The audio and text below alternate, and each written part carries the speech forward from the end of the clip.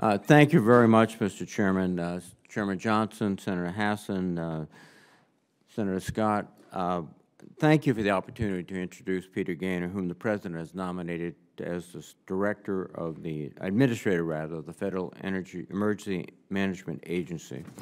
A little over a year ago, I had the opportunity to introduce Peter to the committee at his confirmation hearing for the post of Deputy Administrator of FEMA. It is a pleasure to be back before you again.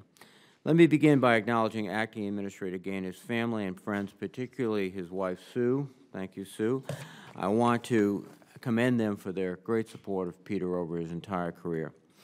FEMA is a flagship federal agency for disaster preparedness and response.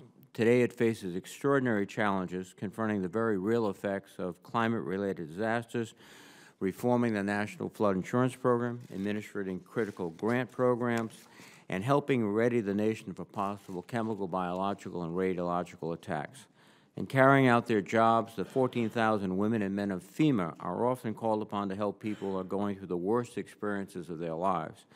These can be hard jobs. To ensure that the agency and its people are capable of meeting such extraordinary challenges, FEMA must have steady, competent, professional, and permanent leadership that fosters a positive culture focused on its mission.